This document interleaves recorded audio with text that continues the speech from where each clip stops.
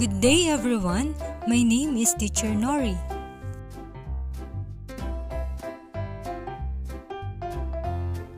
Our topic for today is all about computer monitor.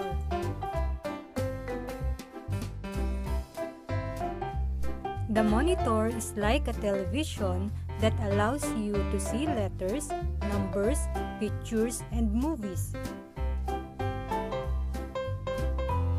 It also allows you to see what your computer is doing.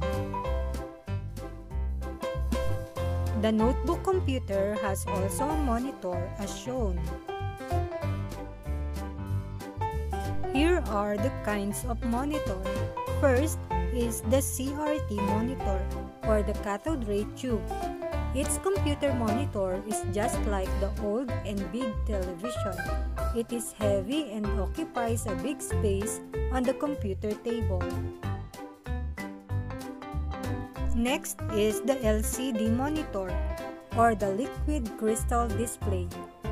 This is the new computer monitor. It is thin and light. It needs a small space and uses less electricity. It costs more compared to CRT.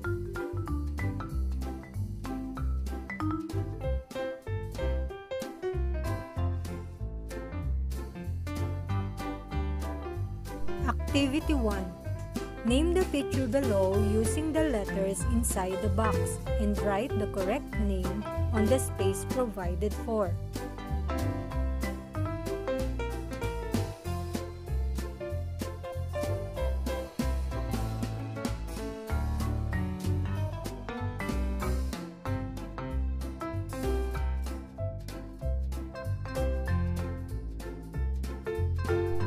Activity 2. Identify the computer monitor described by the following sentences. Write LCD if it is an LCD and CRT if it is a CRT monitor.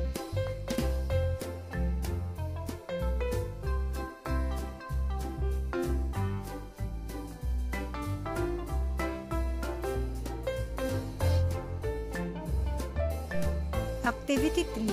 Follow the instructions at the bottom of each monitor. First, draw a flower on the monitor.